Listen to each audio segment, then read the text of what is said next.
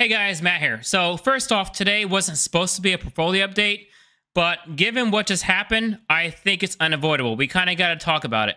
I finally, after so long, I finally hit my six-figure milestone. Now, this was something I have been trying to reach since 2022. That was the first time I set that goal.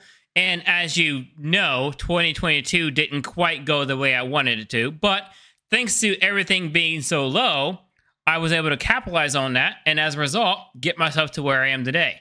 Now, 4.5% is not exactly the biggest gains of all time, but it keeps getting better every week. Stocks are doing pretty well. Gevo, although it pulled back a little bit, it keeps going up and up. Hopefully, this trend continues when it actually reports news. Meta's on its way back up. Google's at 10%. SCHD, I mean, we're just about break even with that. VOO is well into the green. I finally bought Target. Now, this isn't exactly the biggest position of all time, but hopefully Target drops and I'll be able to add more to it. Now, AT&T and also Verizon were probably the biggest reasons why I jumped over 100K today, and that's because they clapped back.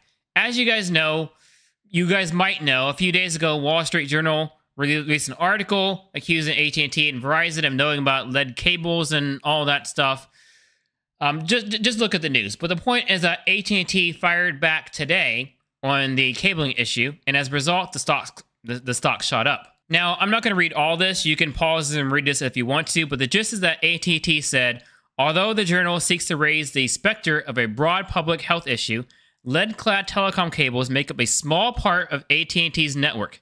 Based on its records, AT&T estimates that lead-clad cables represent less than 10% of its copper footprint of roughly 2 million sheath miles of cable, the overwhelming majority of which remain in active service.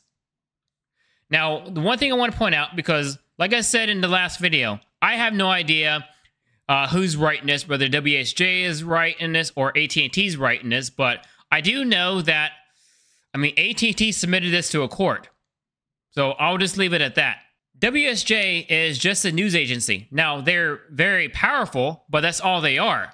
Until the issues they raise get prosecuted in an event that involves a court, all it is noise. And as far as investors, both the WSJ, I guess we'll call it a hit piece, and AT&T's response, all this is noise until it ends up on the bottom line.